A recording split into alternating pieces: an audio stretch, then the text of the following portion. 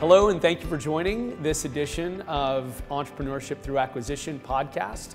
My name is Brian O'Connor. I'm an adjunct professor at the University of Chicago, Booth School of Business. We are proud to be joined today by Steve Groya, Managing Director of Aldine Capital. Steve, thank you for joining us. We'll ask that you give a little bit of background and let's get started. Great, thanks. Good to be here, appreciate it. Like you've mentioned, I'm a Managing Director at Aldine Capital, and we're a junior capital, middle market private equity firm, and we do both mezzanine and equity co-invest in lower middle market companies, typically in the $2 to $8 million range. So it should fit really well with what a lot of the search fund guys are looking at relative to their investment profile. I've been doing this for a long time, so I started doing it in 1996 with William Blair Capital Partners. From there was with Prairie Capital, a lower middle market buyout shop here in Chicago. I left there, bought a company with a couple of other individuals that we own down in Atlanta, and then from there joined Aldine Capital in 2015. Excellent. And can you tell us a little bit about the team at Aldine Sure. and where you guys are all located? Yeah, we're here in Chicago. There's 5 of us. We have our founder, Mike Revord, and Bert Braum. They founded the firm in 2007. I joined a couple years ago. And then we've got Vice President Chris Schmaltz, and Brian Lamp is an associate with us. So there's 5 of us. We're going to add another guy or 2 here in the next couple of years. We're in our second fund, which is $160 million. We're a member of the SBIC program, and we should probably be in the market for a new fund end of this year, sometime early next year. Great. So it's been great. We've invested in 35 companies over the 10-year period of the firm. Our average investment size is anywhere between $5 and $12 million. And like I said, we do a little bit of a combination of mezzanine and equity co-invest. Exciting. Great. Yeah, no, it's great. Thank you. Thank you for that background. So many of our viewers and listeners today are interested in pursuing a path in entrepreneurship through acquisition. Many of them are following the path. What can you tell them about the relationships that Aldine Capital builds with their clients and the folks that you work with? When you might think about getting that relationship started, Sure. How that's sort of evolved over time in the many investments that Aldine Capital has made? My answer to that is always earlier the better, because the quicker we get to know you, the more we get comfortable with your philosophy. We can understand what types of deals you're looking for, and we can be helpful in that type of sourcing capabilities. But most importantly, once a search fund finds the deal and gets it signed up, there are about 7,000 moving parts at that point in the process. So anything you can do to eliminate or reduce those moving parts on the onset is so much, is so valuable in terms of getting the process, because certainty of close is such a big deal. And I think the quicker we can get involved, we can give you our thoughts on capital structure, we can give you our thoughts on timing and financing, and love to get involved in the process as soon as possible. Sure. So even as an ETA entrepreneur or a search funder is putting together an initial information package, maybe to bring their investors up to speed, their equity investors that is, up to speed, that might be something that you would have an interest in taking a look at, seeing if there might be a fit with Aldine Capital, and exploring the relationship further, even in advance of maybe executing on an LOI? Absolutely, because there I think we can give them some guidance in terms of, all right, this is what we think a capital structure could look like. And we know full well that the full investment thesis is not fully baked. Quality of earnings still need to be done, so there's still a lot of questions, but based on the information they provide, we can give a very high level outline and say, if all of this checks out, here's what we think we can do. And then maybe even offer some opinions or some ideas that they hadn't thought about. Sure. Relative to structure. Sure, that's helpful. So now I'm a search funder. I'm someone that's pursuing this path, and I've got a company that's in my sights. I'm building the model. I'm sort of kicking the tires. I'm vetting the assumptions. How should I think about your involvement in the capital structure, whether it be the amount of leverage that's appropriate for a business of this size? We're sort of talking about this lower micro middle market. How do you guys think about the debt and equity balance in the company, and what are some of the influencing factors that might change your answer based on situation, industry, company attributes? Sure, no, it's a great question, and one that I'm not sure people give enough thought to, because a lot of times when folks look at that type of thing, it's like, how much debt can I put on the business? Well, there's one way to look at it, but the other way is, how much debt can the business how much debt can the business handle in terms of paying down principal, covering its interest payments, but more importantly then, creating enough capital and cash flow to grow the business, right? Yes. It's one thing to pay down the debt, it's another thing to grow the business. So what we really focus on is we don't focus necessarily just on pure EBITDA. Sure. We focus on capital, or we're focusing on operating cash flow. Sure. You could have a company that generates $4 million of EBITDA, but to generate that EBITDA, it has to invest $2 million of CapEx every year. Yes. That really reduces the amount of capital available for the business. So Aldine Capital sort of says, what are the all-in capital requirements of the business? Yep. What is maintenance CapEx versus growth CapEx? Yep. How should we think about this engine generating cash over time? Exactly, and then what we do is we throw that into the model and we kind of develop what we call as a fixed charge. And so we want to make sure that the company has enough availability to kind of cover all of its fixed costs. Sure. And then that also includes taxes, interest, and principal payments. My guess is that working capital plays into this equation as well as Absolutely. You think about free cash flow. Absolutely, and that's one of those kind of things that kind of sneak up on you, and if you don't think about it, it can get you. Yes, it sure does. So again, the search fund entrepreneur has now moved a deal toward the closing table. Yep. You're putting together your sort of package. Yep. How might a searcher think about the covenants associated with that package and some of the interactions and interplay between Sure. Aldine Capital and maybe potentially another debt provider within the capital structure? Yeah, so once you get down to the covenant level, typically the senior lender drives the covenants. And they're primarily 4 or 5 different covenants that are used. You can have a fixed charge, a minimum EBITDA, total debt to EBITDA, and then CapEx. Those are kind of the 4 main ones. The senior tends to dictate what levels those come in at, and then the mezzanine capital tends to take a 10 to 15% haircut to those numbers when it sets their covenant levels. So that is more of a relationship with the bank or with the senior lender, and then we kind of chime in with what we think makes sense as well. Great. So that's an interesting segue into the next question Yep. here then. You now have a capital structure that has obviously its equity component, it has multiple debt components. Yep. How should a ETA entrepreneur think about the interplay between those institutions and any agreements, any implications for their business going forward and the relationship with Aldine vis-a-vis the other debt providers that Sure. might be in the capital? It's a great question. So the primary relationship between the senior debt and the mezzanine lenders through an intercreditor agreement. Yep. And then that kind of dictates how those 2 securities work together. The mezzanine, the big difference between mezzanine and senior debt is the mezzanine debt is typically non-amortizing.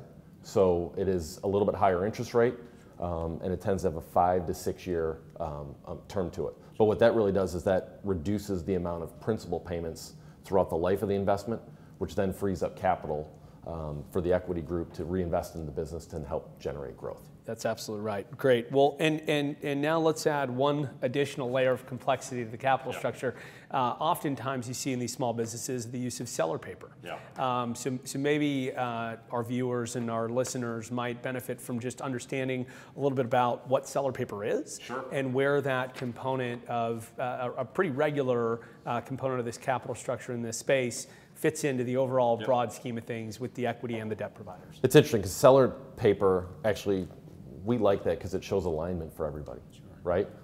So if the seller wants to kind of get the deal done, it's a good place for them to park some of their capital. Sure. It's a business they know.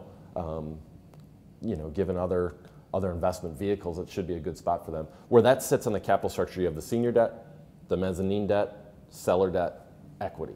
Yep. So from a ranking strategy, first priority goes to the senior, second to the mezz, third to the seller, fourth to the equity holder. Yeah, and historically, have you seen that the pricing on that particular piece of the capital structure is in line with where it sits in the pecking order, or is it really all over the board? It's really kind of preferred stock is how it really is. Sometimes it has a current pay, sometimes it doesn't have a current pay, but the interest rate on the seller note tends to be somewhere between the senior and the mezz, kind of in that 6 to 10% range Sure. is what we've seen. And again, that can be a combination of current pay and PIK. Sure, absolutely. Great. Shifting gears just a little Sure. bit, that's all extremely helpful as people think through the capital structure on these types of investments.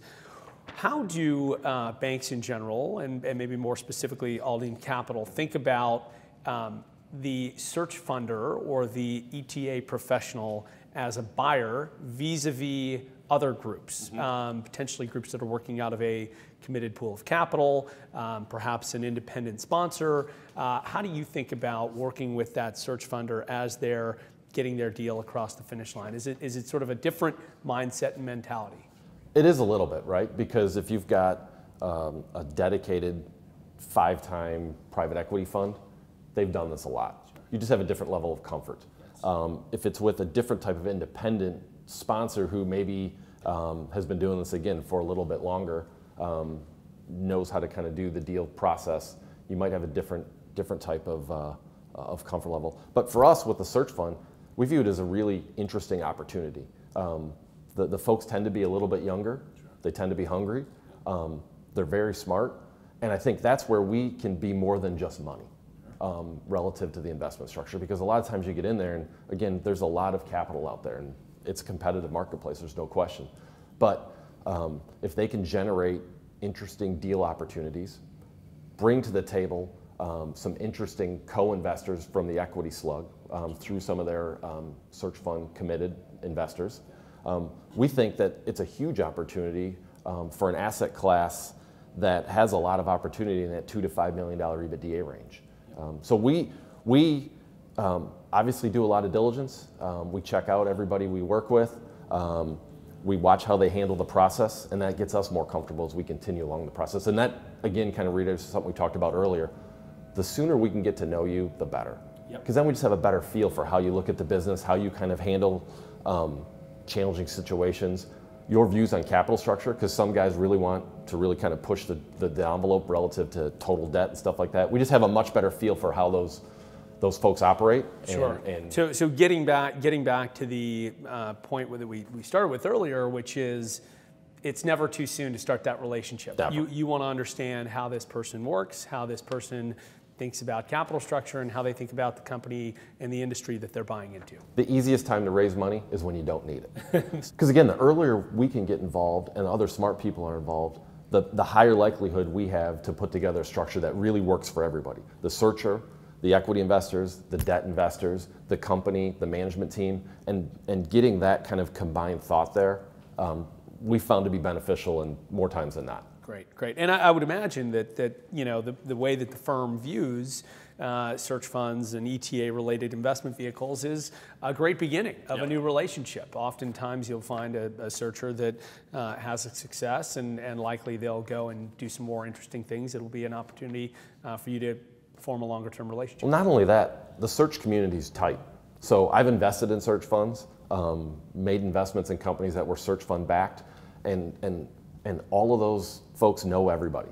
And so I think if you can do a good job for one and they pass your name on to somebody else, you get an opportunity. And the Chicago program's been great. In fact, we've had a couple opportunities that have surfaced by us doing some roundtables and getting to know some of the searchers. And so we're excited to be here. And again, thanks for having us on the podcast. That's great. A couple of quick sort of rapid fire questions here for you. So I'm trying to understand, and I think our viewers and listeners would like to understand, from Aldine Capital standpoint, what are really the big things that you're looking for in a couple different categories? So let's start with the company. I think cash flow generation is one. Because we take a little bit more of a debt orientation, we like to see a stable history of earnings. So if this is a 30% grower, we might not be your best source of capital. So we really like to see a long, stable operating platform that is in an industry that is not going away, and a company that puts together a capital structure that, again, can support the good and the bad along the investment continuum. Right. And that might get into my next sort of topic here, the deal. What are you looking for in the deal itself? So again, I think we're looking for a reasonable purchase price. So, listen, it's a competitive marketplace. No one is getting deals for below market anymore. So we're just looking for a fair purchase price. And again, a capital structure that's designed for the business, not for the transaction. And for us, that's a huge distinction, because so many times you look at a business and there's these rule of thumbs that can do, 2 times senior, 3.5 times total. And we put this, maybe it can, maybe it can't. And you just don't know until you really put it in. So again, we really try to take our time to make sure the capital structure fits the business, not just the investment. There's no one size fits all. No, and if you get caught, start thinking like that, that's when you get into trouble. Right. the entrepreneur or sponsor of the deal. What are you looking for there? Passion. I think that is a huge part of the business because we look at it from an alignment standpoint. And for the search fund, this is probably the most important investment of their career. And so you know they're going to be dialed in. Then you just want to make sure that they are thinking about things in the right way. So how does the management team respond to the searcher, right? Because it can be interesting when you get into a deal, you know, that search fund individual is going to be very involved in the business. How's management feel about that? How does the search fund individual know when to really kind of get inserted into the business, but then when to let the management team kind of do their thing? Sure. That just takes some feel and a little bit of time. But we're looking for that passion, the alignment. It's great if they have a history or background in the industry that they're investing in. I was just going to ask about that. It's helpful. Doesn't always happen. Listen, we make investments in businesses that we don't have a history in, but it tends to work out. So, you know, that kind of intellectual curiosity to figure out where the industry's going, sure. And what the potential roadblocks are. Another thing we look for is transparency and honesty. Every deal has risks. Don't try and hide them.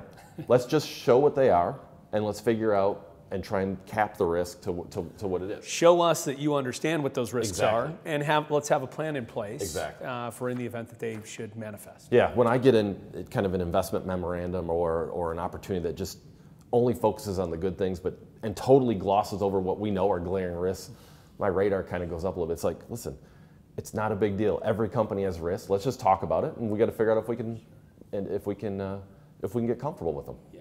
Now let's talk about the again, sort of a quick question here on the equity piece. What are you looking for in that investor base? Obviously, the searcher is not coming with the entirety of the equity themselves. How do you think about sort of who you're partnering with in the equity side of the capital structure? Well, it's interesting. In the search fund community, at least you see there's a handful of folks that are in almost every search fund I've ever looked at. And so it's a little bit of a signal to us is if their search fund investors are re-upping and investing with these guys, that means they like them and they like the business. Let's say they've got 20 investors and only 4 are participating. It just is going to raise some questions. Doesn't mean we're not going to participate, doesn't mean we wouldn't look at it, sure. But it kind of raises your radar screen. It's like, okay, why aren't other people interested in this? Is it the company? Is it the searcher? Is it what am I missing? You know, yeah. I don't like to always run with the herd, but at least you got to think about it. What am I missing here in this whole equation? Yeah, great. Let's shift gears just a little bit, and I think everyone would enjoy hearing a little bit about sort of a behind-the-scenes look at what the underwriting process looks like, the vetting process, sort of, you know, that the information goes into a little bit of a black box sure. as it relates to the searcher or the sponsor or the entrepreneur. Give us a little bit of insight. So I try and make it not a black box, candidly. When we are going through our process, I keep our investment partners totally up to speed of what's going on. It's like, here's what we're looking at and why. So we tend to start with the model, just relative to say, all right, does this just make economic sense from what we understand of the business? But then we really drill down into the business and the people.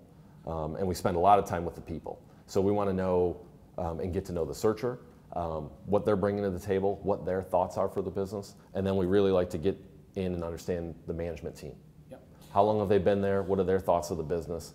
And while you're doing that, there's just a lot of moving parts along the way. Sure. And that's how the black box works, is then you got to do a good job of, all right, I just did the model 2 weeks ago. How does that tie into what I learned from the management team relative to what I learned from the industry information? And then you put it all together, and what we have, it's called an approval document. Sure. And that summarizes our entire diligence process. So we kind of take how we learned about the deal, how we structured the deal, why we structured the deal this way, what we like about the deal, and what we're concerned about the deal. Sure.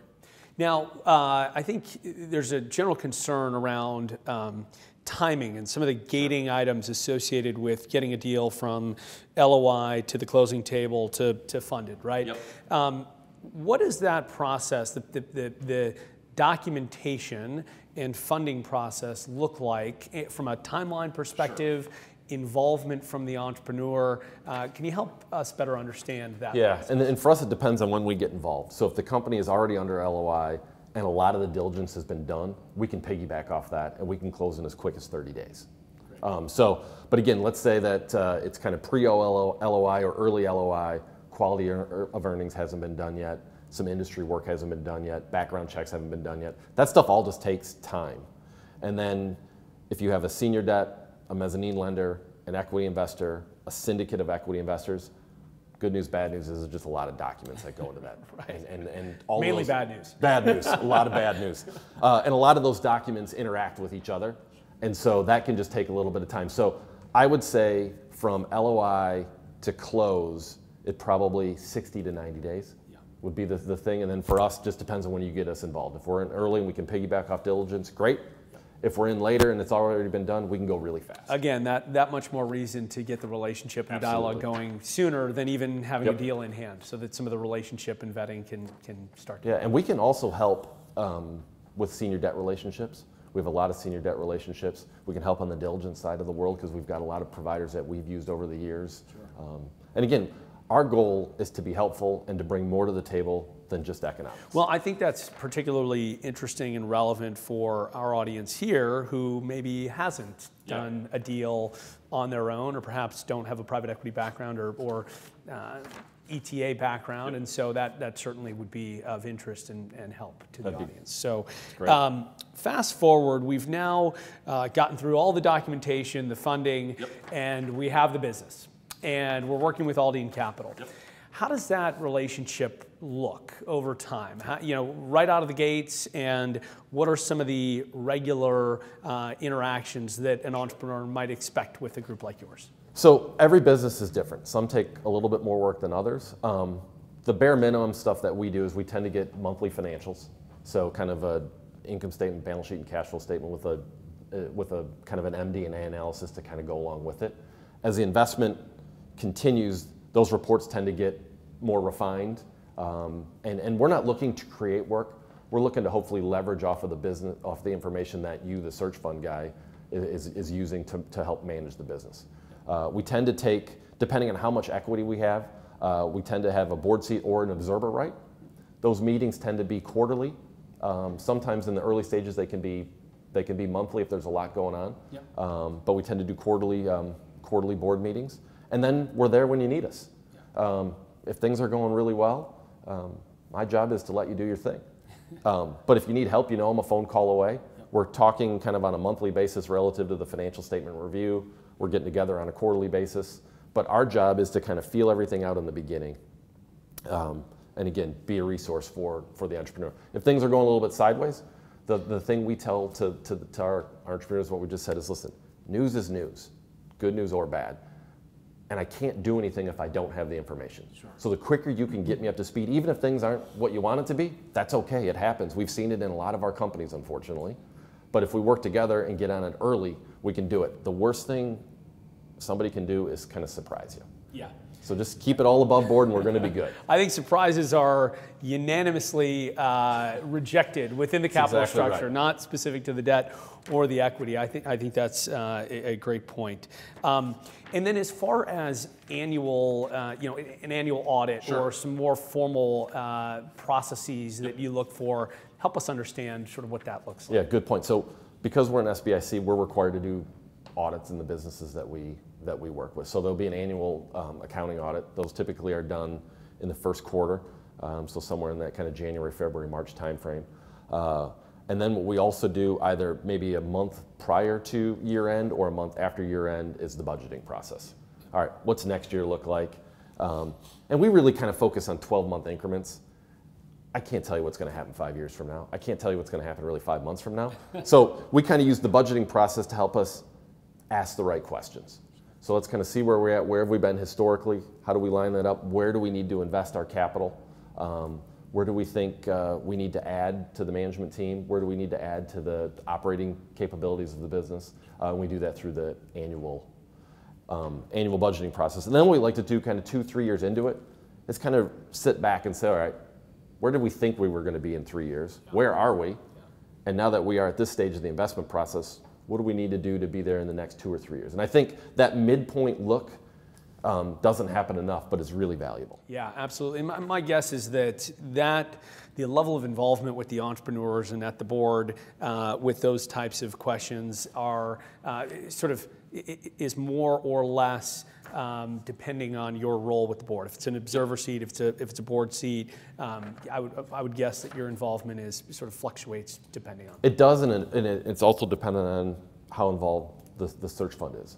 Sure. You know, it's not probably our job to put the budget together. It's my job to review the budget.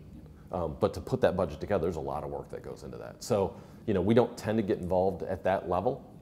If we have to, we will. But there we're really relying on the search fund, and that's part of the whole economic structure that the search fund individual gets. That's why they're getting it, is because they're bringing the deal to the table. They're doing a lot of the kind of roll up your sleeves type work. They're really managing that investment for you. Yeah, right. Well, Steve, this has been extremely helpful for everyone listening and viewing, I'm sure. What did we maybe not touch on that you'd like to finish as we sort of wrap up here? Is there anything that we didn't cover? I know we tried to pack a lot in to the 20 or so minutes that we were together. No, I think you covered a lot of the key points. You know, for the key takeaways is again, whoever your capital provider is, just try and get them up to speed early. And then again, for me, the big thing is, let's just call things what they are. Every deal has its issues. Every investment, post-investment, is going to have its issues. It's okay. The more open and honest dialogue that you can have with your investment partners, the better off you're going to be. And I think that really does put you in a position to give the company its ability to succeed. Because again, at the end of the day, it's the business that's going to be driving everybody's returns. Not necessarily just you, not necessarily just me, not necessarily the capital structure that we put together. It all comes around the business. So everything we're doing as a group and as partners should be focused on how do we enhance and help the business that we're all investing in. And if you don't lose sight of that, you know, you got a good shot at making it work. Yeah. That's great, Steve. Well, thank you so much. My pleasure. Sure. Thanks for having me. Yeah, really appreciate it. It's been absolutely. fun. And thanks everyone for listening and watching in. We appreciate your support. And again, thanks to Steve Groya of Aldine Capital.